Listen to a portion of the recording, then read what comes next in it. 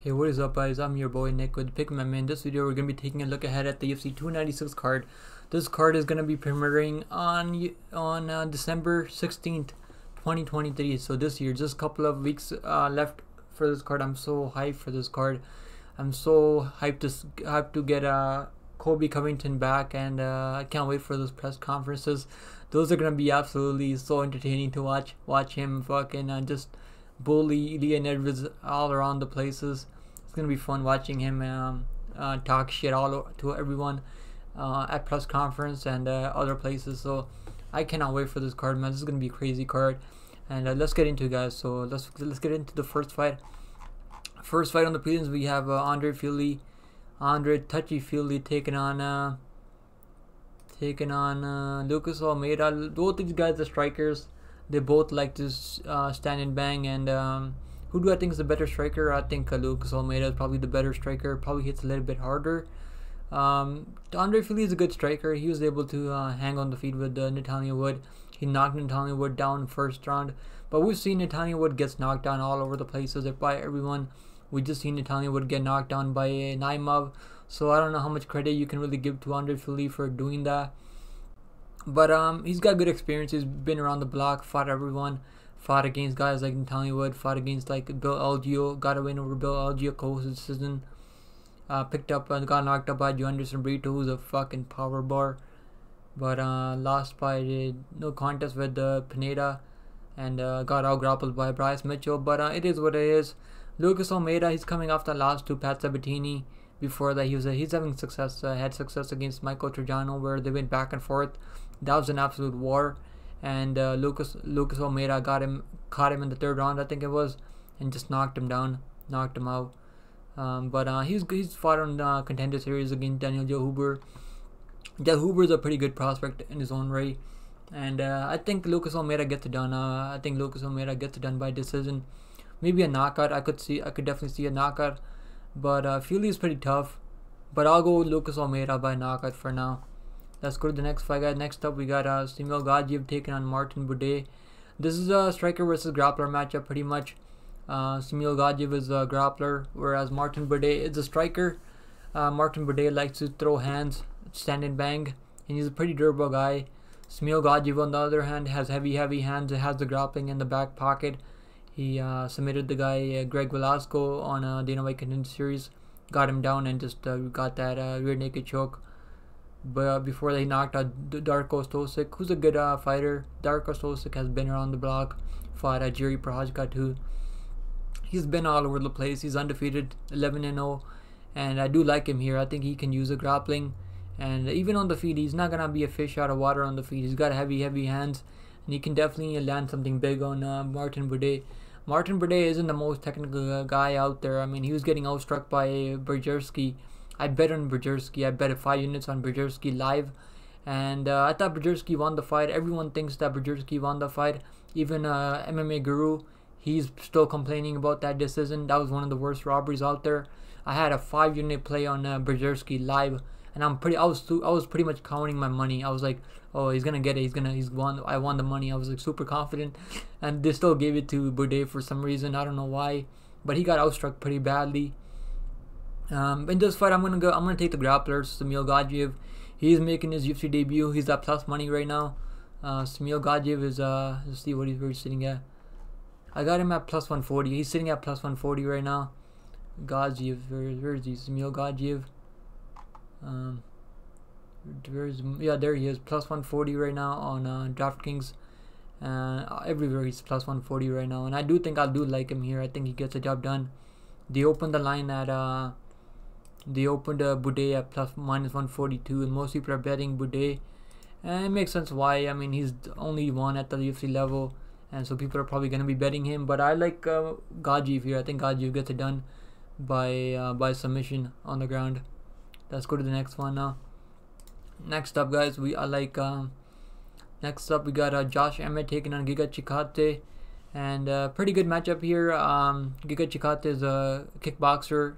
Josh Emmett is also a striker who likes to throw heavy hands, and he's got some power. Josh Emmett's gonna have more power in his hands. Giga Chikadze is mostly a volume striker. throws a lot of kicks, and I think that's gonna help him in this fight. I think he's gonna be able to land those kicks on Josh Emmett. We saw against Yair Rodriguez, he didn't have an answer for those kicks of Yair Rodriguez. Eventually, he took Yair Rodriguez down. So in this fight, can he take the guy Chikadze down, and can he hold him down? I don't know if he can hold him down. But Calvin Kattar took Giga Chikadze down for the fight, and he was able to keep him down for the majority of the fight and won by decision. But I don't know if Josh Emmett is able to keep him down for that long. So I'm gonna go Giga Chikadze. I think Giga Chikadze gets it done, and I already got a bet on him. I got a Giga Chikadze, 2 units on Giga Chikadze at -166, and I got half a unit on Shamil Gaziev at +140. And let's go to the next. I think Giga Chikadze gets it done by decision. I don't think he's gonna knock him out. I mean, if Topuria and Yair Rodriguez isn't knocking him out, I don't think Giga Chikadze does that. So I'll take Giga Chikadze by decision for now. That's my pick. Let's go to the next fight, guys. Next up, we got Cody Nochin Garbrandt taking on Brian Kelleher. And I like this matchup for Brian Kelleher. Cody Nochin Garbrandt. He almost got chinned by Trevin Jones too, but Trevin Jones has no fight IQ. Before they got chinned by down a weight class at 125 by Kai Kara France. Got outworked by Rafont, beat Sun Sao, and got knocked out by Pedro Munoz. I don't think Cody Garbrandt still has any chin left. I'm gonna go Brian Kelleher. This is gonna be a good fight. This is probably gonna be a fight of the night, and I like this fight a lot. I don't think Cody Garbrandt's gonna be stable. I don't think he's gonna be able to stay on the outside for the whole fight. I think eventually Kelleher is gonna land a bomb, and I think he's gonna hurt him badly. I'm gonna say Brian Kelleher gets it done by knockout.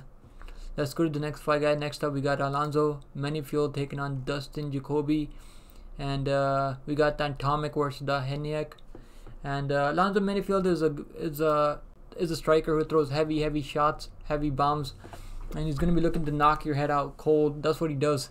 And Dustin Jacoby is a striker, glory kickboxer. He's fought against guys like Alex Poatan, Pereira knocked him out, but still good experience for the guy. And I think this is a good matchup for him. Dustin Jacoby coming off that knockout win over Kennedy Chukwu, where I did pick Kennedy Chukwu there. I didn't think he's gonna knock him out, but he did. And he looks to still be making a lot of improvements, man. And Dustin Jacoby, yeah, even this fight against Clear Roundtree, I thought he got robbed in the fight, but in this one he got knocked down a couple of times, but then won the 3rd round. So he's showed good toughness in this fight. He was able to stay in the fight even though he got knocked down a couple of times. In this fight, I like Dustin Jacoby. I think Dustin Jacoby gets it done by decision. I think he outlands Alonzo Menifield on the feet, and I think he gets it done by decision. Let's go to the next fight, guys. Next up, we got on the prelims, we got Randy Brown taking on Muslim Salikhov, and I'm pretty confident that Randy Brown gets this done. Muslim Salikhov has 1 round cardio. After the 1st round, he's pretty much toast. He's got nothing left in the tank after the 1st round, and I think that's what happens here, man. I think Randy Brown is a good striker. He's got good kickboxing skills from the outside, and I think on the 1st round it's going to be a back and forth fight. If he doesn't get knocked out in the 1st round by Muslim Salikhov, who isn't knocking out anyone other than Andre Fialho. Andre Fialho is out of the UFC now, but I like Randy Brown here. I think he's gonna outwork him for 3 rounds. I like Randy Brown. I think Rude Boy gets it done by decision, and I got a bet on him too. I got 2 units at -198 on Randy Brown, and I think he gets it done. Let's go to the next one, guys.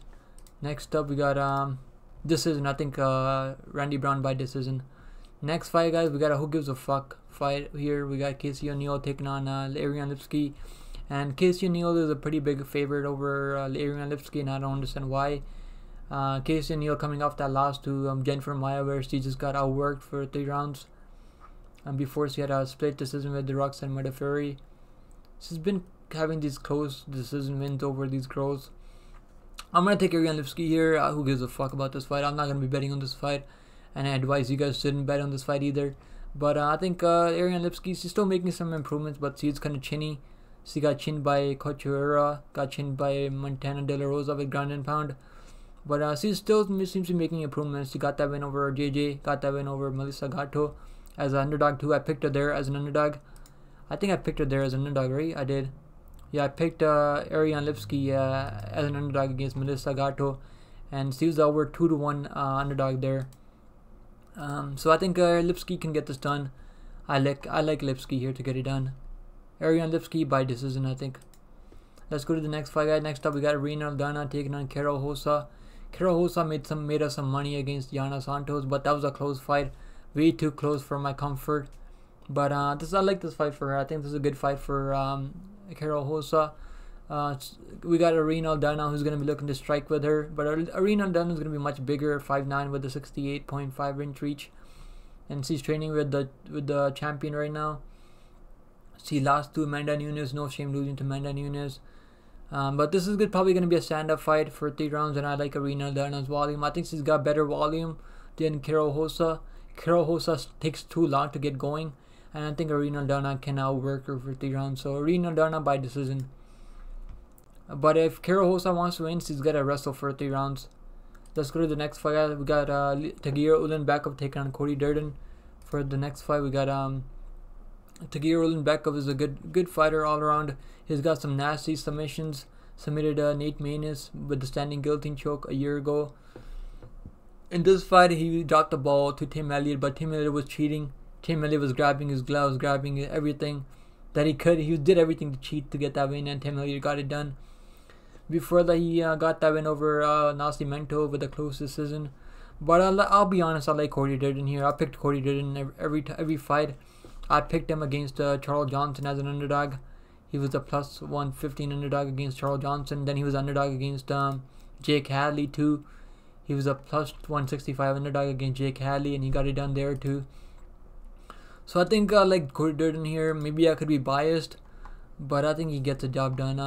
I don't really rate Tagir Ulanbekov all that much. He's okay. He's alright. He's got some nasty chokes, but if Cody Durden can stay safe from the guillotine choke, I think he can out wrestle Tagir Ulanbekov. I mean, if Tim Elliott can do it, I think Cody Durden can do it.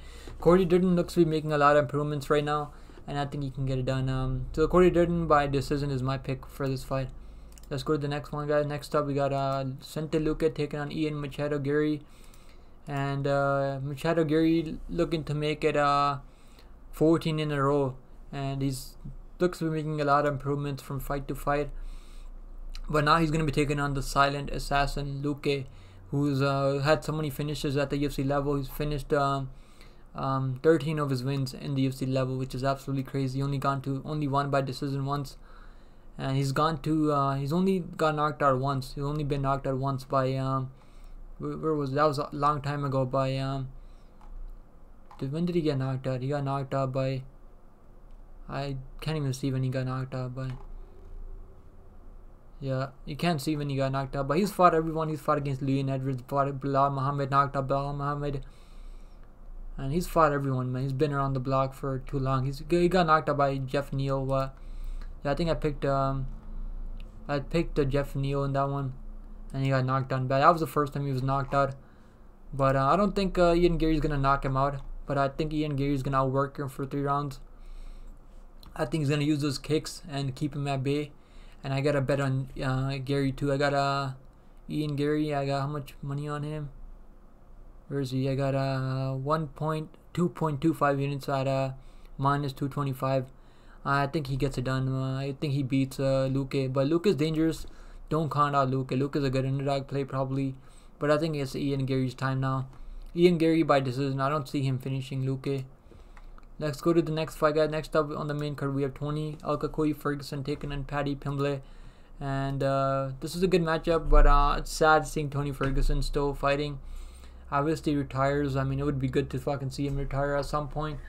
But it is what it is. I mean, what can you do?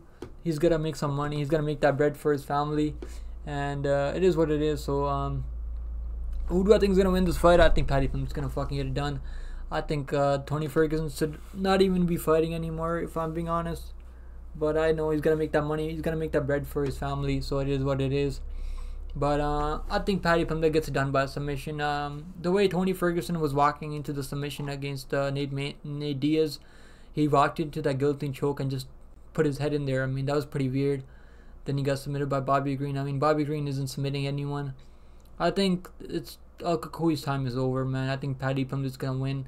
And this is a pretty horrible matchmaking by the UFC. Good step up in competition, but for Paddy Pimblett, he's a young guy. I think he's gonna get a submission win. I'm not gonna be betting on this. It sucks seeing Tony Ferguson lose over and over. But let's go to the next fight, guys. Next up we have Shavkat Rakhmonov taking on Stephen Thompson, and good fight here. I like this matchup for Shavkat Rakhmonov. Not a good matchup for Stephen Thompson. I think Shavkat Rakhmonov is gonna find a grounded pound TKO. Stephen Thompson, he hasn't been submitted. He's never been submitted. Maybe this could be the first time, but he's usually defends submissions a lot. He's only been knocked out once, and he's had so many fights in the UFC level. He's had 19 fights in the UFC level, only been knocked out once. Yeah, I think that he got knocked out by Sergio Pettis, I think, right? He got knocked out by Anthony Pettis, yeah, by a Superman punch. But I like Rakhmonov here. I think Shavkat Rakhmonov gets it done by ground and pound TKO. I don't think I have a bet on Shavkat Rakhmonov. That line is too crazy. Yeah, I don't have a bet on him. That line is too fucking crazy for me to bet on him. But I think he gets it done. I'll probably put a bet on Jacoby. I think Jacoby's gonna get it done. Minus 180 for Justin Jacoby. They opened those lines at even money. Wow, I should have gotten in early. But it is what it is. What can you do? I got in. They even opened Randy Brown at dog money. Wow. Yeah, I got to the lines way too late. It is what it is, but I think fucking Shavkat Rakhmonov gets it done by inside the distance is a good play. I think Shavkat Rakhmonov gets it done by knockout. Is my call. Knockout TKO is my call for Shavkat Rakhmonov. Let's go to the next fight, guys. We have the co-main event of the evening, guys. Hit the like down below, and like the video down below if you guys enjoyed the breakdowns, and subscribe to the channel if you guys are new here. And we're at the co-main event of the evening. This is the second time they're gonna be rematch. This is a rematch between these two guys. Pantoja submitted Roy Wall the first time. How many years ago was that? That was like 2 years and 2 months ago. I think he's gonna go the same way. I think Pantoja is gonna wrestle him. I don't think Roy Wall takedown defense is all that good, but he's a dangerous guy off his back. He's got nasty submissions. Maybe he can catch Pantoja in something, but I just don't see him, man. I just don't see him catching. If Moreno isn't submitting Pantoja, I don't think Roy Wall is gonna do anything like that. Roy Wall did land that crazy knee on Nicolau, so maybe he can land a knee or a head kick or something. He's going to be 4 inches taller. He's going to have a reach advantage too, training at a Factory X Muay Thai. So he's training at a good team, but I just don't think it's going to happen, man. I just don't see it happening. I think fucking, what's his name? I think fucking Pantoja is going to get this done. I'm pretty confident that Pantoja is going to get done. And I think there's going to be a submission again on the ground. He's too slick on the ground. Pantoja is too fucking slick on the ground. And I think Pantoja gets it done by, I'll say Pantoja gets it done by submission on the ground again. But it could definitely go into decision. But it's 5 rounds. I don't know if I see it going to decision. But my pick is Pantoja by submission again. Let's go to the main event of the evening now, guys. We have Leon Edwards taking on Kobe Chaos Covington for the 170 strap. We got Leon Edwards, the striker, taking on Kobe Chaos Covington, who's a grappler. Kobe Covington is an American wrestler, and the lines are pretty close in this fight. They got where is it? Can I fucking find the lines here? God damn it! Where's the line here? They got damn, I can't find the damn fucking line anywhere. Leon Edwards is minus 125, and the comeback on Kobe Covington plus 105. And I like Leon Edwards a lot here. I think Leon Edwards is going to beat him up. I'm pretty confident that Leon Edwards is going to win. And I think he's going to defend the takedowns. And I think Kobe Covington's not going to be too comfortable on the feet. Kobe Covington's got okay striking. Not the best striking, but I don't think it's going to work, guys. I think fucking Leon Edwards is going to get it done. I think he's going to defend the takedowns. And he's going to gain confidence when he starts defending the takedown. I think he's going to start letting those kicks go. Start landing those leg kicks. He's got nasty leg kicks that he likes to throw. And he's got nasty ground and pound too, but he's got nasty submissions too. Leon Edwards, he's not a fish out of water on the ground, and I think that's what people forget. I think people forget that Leon Edwards can grapple too. But I think fucking Leon Edwards gets it done. I got over 3 units on him. He's my biggest play on this card so far. I got 3.25 units on him at minus 125, and I'm pretty confident that he's gonna get it done. So guys, let's go over all the bets again. Let's go over all the picks again. My picks for the whole card. I got Leon Edwards by decision. And the co-main event, I have Pantoja by submission. And the next fight, we're going to go with Shavkat Rakhmonov by submission. by knockout, ground and pound. Next fight we're gonna go Paddy Pimblett by submission. Next fight we're gonna go Garry by decision. And the next fight we're gonna go Cody Durden by decision. And the next fight we're gonna go Irene Aldana by decision. And the next fight we're gonna go Ariane Lipski by decision. And the next fight we're gonna go Randy Brown by decision. Next one we're gonna go Dustin Jacoby by decision. The next one we're gonna go Brian Kelleher by knockout. Next one we're gonna go Giga Chikadze by decision. And the next one we're gonna go Shamil Gaziev by submission. And the next one we're gonna Luque Almeida by knockout. Let's go over all the bets that I have so far.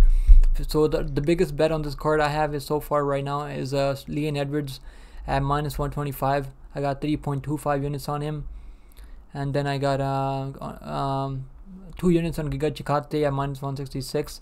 And then I got Ian Garry, 2.25 units on Ian Garry at -225. And then I got 2 units on Randy Brown at -198, which isn't a bad line at all. And I'm pretty confident that Randy Brown is going to get it done. He's one of my most confident picks on this card. Then I like as an underdog plus money, I like Shamil Gaziev, who's got the grappling advantage over Buday. If he gets that fight to the ground, I think Shamil Gaziev is going to get it done. So I got half a unit on him. I might put more money on him if he gets if he gets into the bigger plus money. I might put more money on him. And then I got Cody Durden, 1.2 units on Cody Durden at +120. I like that a lot. So good luck this weekend, guys. I'll see you guys in the next one. And let me know if you guys enjoyed the breakdowns. Like the video down below. And I'll see you guys in the next one, man. Take care of yourself, and I'll see you guys in the next one. Later.